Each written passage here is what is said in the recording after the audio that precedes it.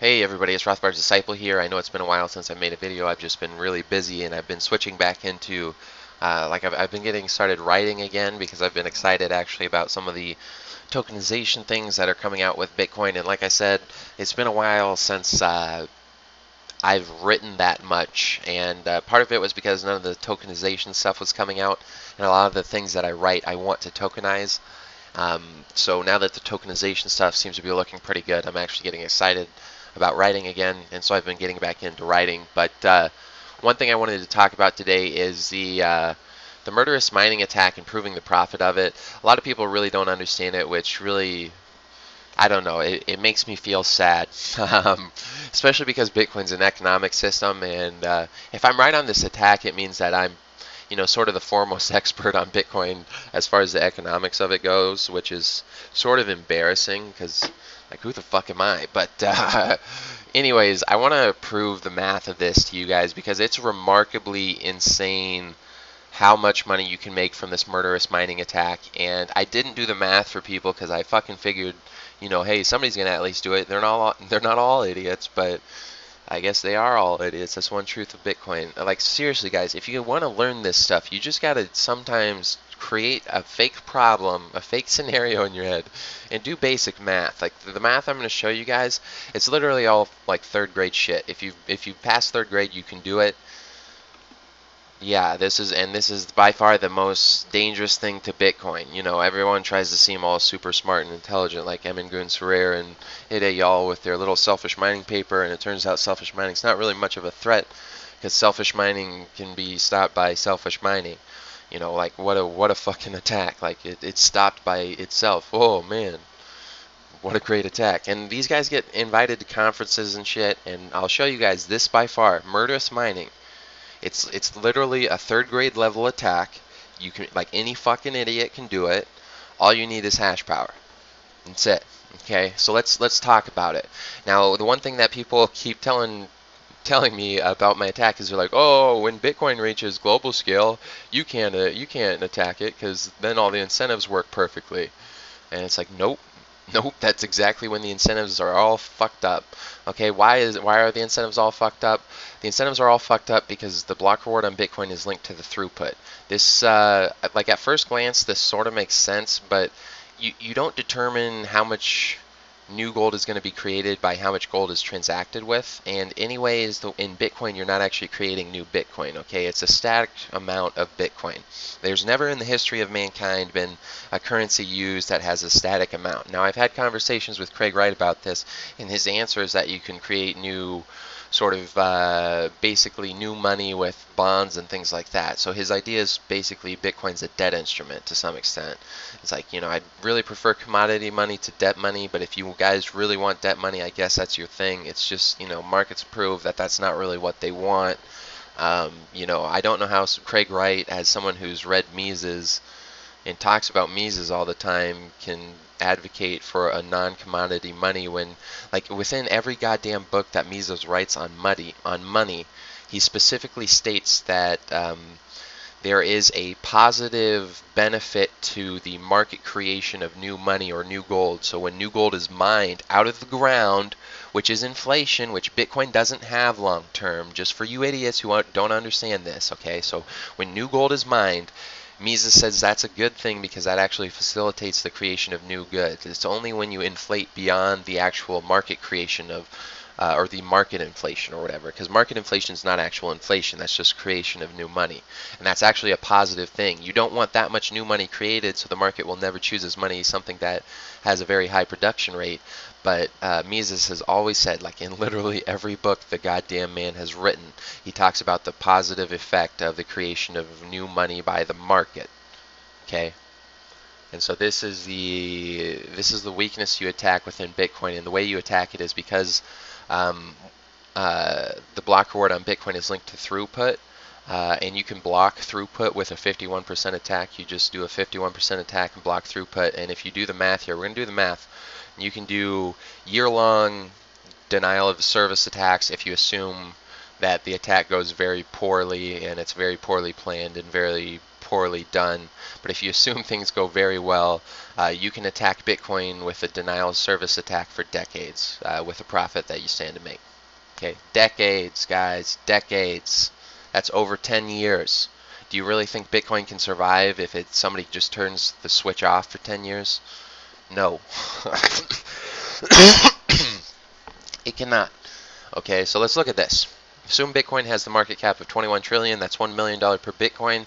That's basically what everyone hoped it to get when it was first created. You know, that was like M1 when it was first created, the money supply of the world. You know, that's basically as big as it can get. So assume there's 4 billion transactions per block at you know, that's 1/10 of a cent fee per transaction. So that's $4 million block reward per block. That's also about like the holy grail for mining. It means you can have massive mining at an industrial scale, no problemo. Okay, so if you have $4 million per block, that's 144 blocks per day. 4 times 144, that's $576 million daily. That's $210 billion yearly. Okay, so that's how much money is going to be spent extracting those Bitcoin. Now, technically speaking, those miners probably want a profit, so they're not actually going to spend $210 billion.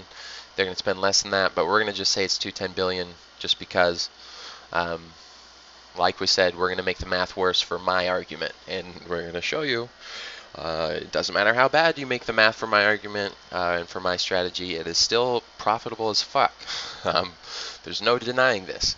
So now you got to also look at Murdercoin. So like with Murdercoin and with the Murderous mining attack strategy, all you do is you create a coin where the block reward is instead linked to difficulty. So as difficulty rises, so does the block reward. There's diminishing returns to this. We're not going to go over finding an actual equation for this because there's no way to find the actual equation. You have to, or find the best equation for this. You just release a bunch of different equations, release them into the market, and whichever one outcompetes the others on the market, you go with that one. Okay. And again, the equation has to be mathematical in nature. You can't have a person dictating what the block reward is. It has to be set in stone as some sort of mathematical equation that never gets changed. Okay, and so because we're not going over the equation, we don't need to worry about that. All we need to worry about are a couple of factors. The factors that matter are the market cap of Murdercoin and its inflation rate. And the reason why those matter is, again, you build up Murdercoin until the block reward, your yearly block reward, is equivalent to that of Bitcoin. And so in this example that we have here, we're going to go with Murdercoin having a market cap of 1/5 that of Bitcoin. And so that means that its inflation rate needs to be at 5%, because even though Bitcoin doesn't actually have inflation, the block reward is equivalent to the block reward of an inflation rate at 1% if you had, or if Bitcoin did have inflation. So your inflation rate actually needs to be, you know, basically whatever the ratio is between your market cap and Bitcoin. So if you're 1/5 the size of Bitcoin, your inflation rate needs to be 5%. If you're 1/10 the size of Bitcoin, your inflation rate needs to be 10%. Okay, and so that's basically the way it works. And that's another thing that actually sorts of limits attacks with this attack strategy, is because a lot of people would say, well, what happens or what stops someone from coming later with a coin that has a higher inflation rate? Well, the market doesn't like money with high inflation rates. So there's two limiting factors on both sides. And this is the thing that you need with your money, is you need market forces acting on both sides. The problem with Bitcoin is that the fact that there's no, like, the inflation's just at zero. You've completely ruined the way that the market works by by not allowing the market to affect the supply. Okay, and so now market only affects demand, and it's a real weird system that they have. But anyways, if you have the Murdercoin having a market cap of 4.2 trillion and the inflation rate of 5%, your yearly block reward is going to be equivalent to $210 billion yearly again. So it's equivalent to that of Bitcoin. The other thing that you got to look at is how much the miners own, because again, when you attack Bitcoin, even though, like, your attack doesn't actually profit you itself. The attack doesn't make you profit. It's just that you're going to attack Bitcoin and do a complete denial of service attack to kill Bitcoin and then absorb some of Bitcoin's market share. So you only make money after absorbing the market share. So you have to be an owner of the coin in order to make money on this attack. And the other thing that's really good about the incentives of this type of a coin is that a lot of people look at this coin and be like, why would I want to invest in it if the more hash rate there is, the more, or the higher the inflation rate is. So there's a high inflation rate, so that means the returns will be less. This means that it's easy for miners to actually gain a higher percentage ownership of the coins. And with Bitcoin Cash, the miners own something like 20 to 30%, or if not more. They might even own up to 50%. Who really knows? But if you just take Craig Wright, Roger Ver, and Bitmain, you know, those guys alone own almost 15%. That's 3 people, or not 3 people, 3 entities to some extent. But anyways, if you assume the miners of this murder coin only own 10%, which, like we said, it'll be easier for miners to own this coin because of the incentives of it. But if you assume they only own 10%, all you have to do is absorb 20% of Bitcoin, and your profit from the attack will be 420 billion. And the reason why you get this number is because, again, 20% of Bitcoin, 21 trillion, 20% of 21 trillion is 4.2 trillion. If the miners own 10% of all the murder coins, and murder coin absorb 20% of Bitcoin, which is 4.2 trillion, and 10% of that goes to the miners, then 10% of 4.2 trillion is 420 billion. Okay, and so 420 billion is equal to a 2-year DOS attack, and that means the miners of murder coin can attack Bitcoin for 2 years, and so long as they're successful, they're more profitable than if they would have mined honestly on their own coin. Think about how stupid that is. Now let's test some other scenarios just to talk about how crazy some of these attacks can get. Okay, so again, we're talking about Bitcoin, which, let's assume Bitcoin still has this market cap of 21 trillion. You would think Bitcoin would be insulated from attacks from coins that are much smaller. Like, let's say a coin that is 33 times smaller, right? You would think it would be insulated. But it's not. Absolutely it's not. In fact, the most profitable ways to do these attacks are when you are so much smaller, because that's when you can get sort of your propaganda machines running, and you can make the attacks look terrible for Bitcoin and make your coin just look like the big daddy of them all. You can just be the big bad boy of crypto who kills all the people who stands in its way, you know? And so let's look at this, this attack for murder coin when you have a market cap of just 636 billion. So that's 33 times smaller than what Bitcoin would be at when it's at 21 trillion. Okay, so remember, Bitcoin has a market cap of 21 trillion. Murder coin has a market cap of 636 billion. The question is it possible for murder coin to mount an attack? And the answer is yes. The inflation rate has to be sort of high, but it's not actually. It doesn't actually have to be. You know, like stupidly high to the extent that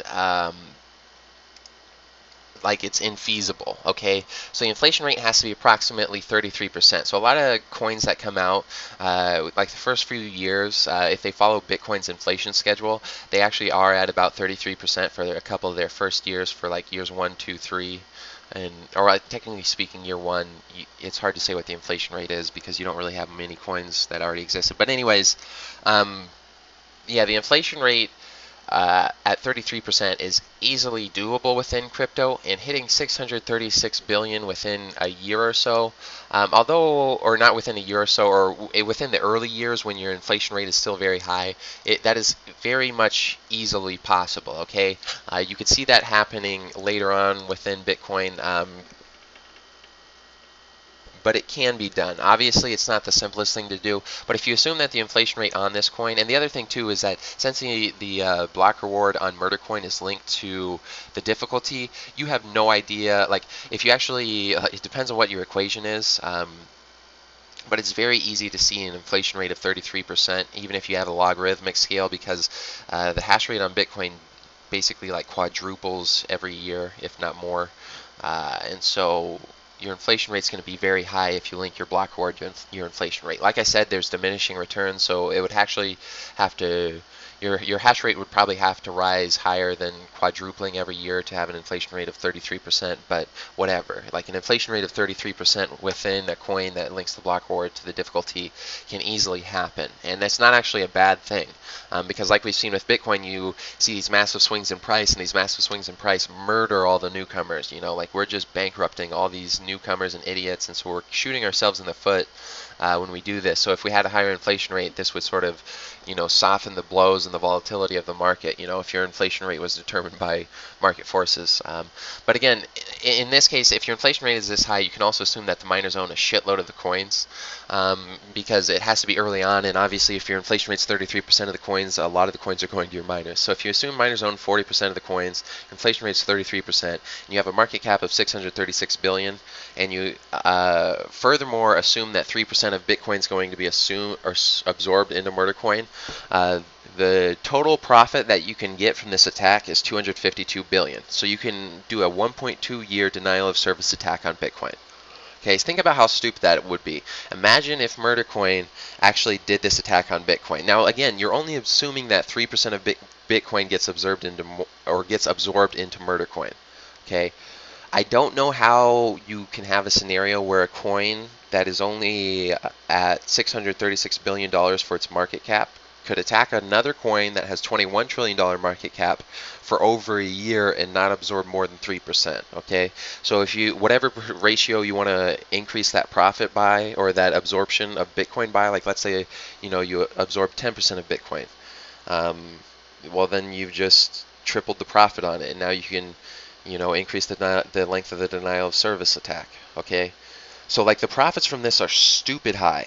Okay, even if I keep assuming bad things for each one of these scenarios, but like if you go back to scenario number 1, like why would you expect Bitcoin to exist if it had a 2-year denial of service attack done on it? Okay, and even if you don't absorb 100% of Bitcoin initially, like all the other coins that exist, all those people, they're going to jump ship because they're going to look at this and they're going to be like, hey, the only one that's going to survive is the one that killed Bitcoin. Okay, that's the winner. And so it's very hard to imagine a scenario where you don't become as big as the coin that you kill. Not because, because obviously you're going to destroy a lot of wealth in doing so, but everyone basically by default has to come to you, otherwise you will destroy them as well. So I don't, the more realistic scenario would be the same scenario as number 1, the first one we went through, but you absorb 100% of Bitcoin. And so in that scenario, your profit is 2.1 trillion, okay? If we have miners who own, 10% of the coin supply, you absorb 100% of the coin you kill, or at least, eventually you'll get to the same size as the coin that you killed. Your profit from that is 2.1 trillion, okay? So when people keep telling me like, oh, you can't profit from attacking Bitcoin. Yeah, you can. You just got to get creative, you dumb fucks. I don't know. This shit's simple to me. It's simple to me. But this is the real attack. This is the real fear for Bitcoin. It's murderous mining. Selfish mining's dog shit. Selfish mining was, hey, what's the defense against selfish mining? Oh, everybody else selfish mines. It's like it defeats itself. It's a juvenile attack. This is the real deal. And the thing that I think is funny about this isn't complicated. Anybody who's past the 3rd grade can do this math, okay? You guys just run through the numbers yourselves, rewatch this video. All you need to know is, what you expect the transaction volume on Bitcoin to be, and that gives you, and then what you expect transaction fees on Bitcoin to be, and then that gives you, your barrier to entry. That's how much money you have to spend on hash power to attack Bitcoin. And so then you just mess with the inflation rate on your coin. You just mess with the equation, and so that your block reward is linked to your difficulty. You do a full-on attack on the coin, and you just kill its mining profitability, and then you absorb it. It's literally that simple. And again, a lot of people are going to say, well, what happens if someone just creates a coin with a higher inflation rate than yours and tries to kill it? Well, again, the market will punish any coin that over the long term has too high of an inflation rate. And that's also why I said in these cases where the inflation rate was really high, like this case where you have an inflation rate of 33%, which again is completely possible for a coin that has a 636 billion market cap, because you can get much bigger than that. But as it gets bigger, the inflation rate is going to get toned down a little bit. But the market will not accept a coin with too high of an inflation rate. So this attack, it's bounded on all sides by market forces. And this is what I just keep telling you guys, is that when Satoshi put a quota in there for the supply of Bitcoin, he doomed it to failure. And there's no escape from this. Socialism fails, and Bitcoin is, by definition, socialist. The most important thing about money is its supply. This is another thing Mises always talks about. People always, when you're talking about money, you talk about the sort of money price of money or whatever. I know I'm not using the right terms there, but the price of money is the important thing, and so the supply of money is the important thing. And Satoshi, handed over the supply of Bitcoin to socialism. And so because of that, it will fail. But anyways, that's the end of this video. It went a lot longer than I actually meant it to, but I hope I explained it to you, and I hope you guys understood the math.